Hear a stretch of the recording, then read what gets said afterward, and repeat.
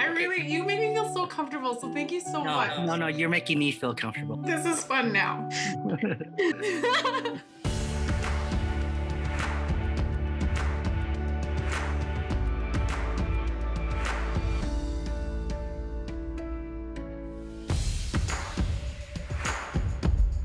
My name is Melissa O'Neill. I'm a second-generation Chinese-Canadian born to an immigrant mother from Hong Kong. Hi, Melissa. My name's Tony M. I'm a public information officer for LAPD Media Relations. What I love about being AAPI is the fact that we have a very large Asian community. And sometimes when officers respond to calls, there's like a cultural barrier or language barrier. And it helps when I show up because I can ease the situation and provide comfort to the victims.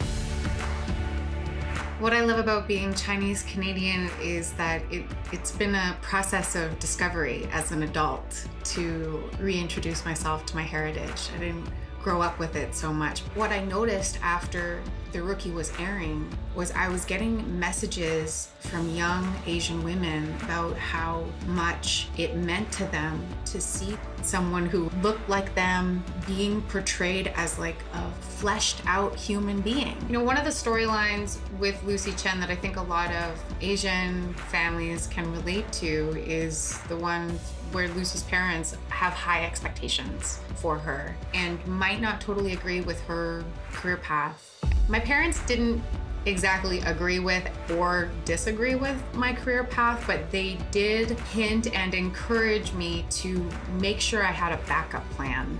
Luckily, they don't feel that way anymore.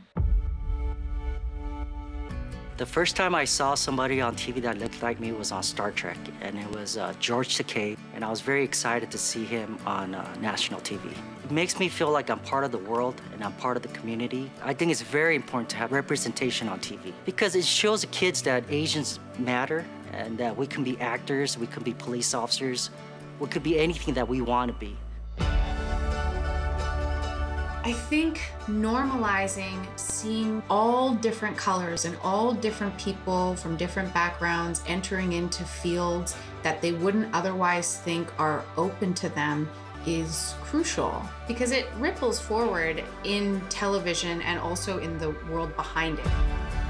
It's very important to be a role model because I've been serving the community members for over 23 years, and pretty soon I'm going to have to retire and pass on the baton. And I need a new generation of Asian Americans to take on this role of mentoring and protecting the community. I'm super in awe, and I'm just so grateful for your service and your heart in service, so thank you.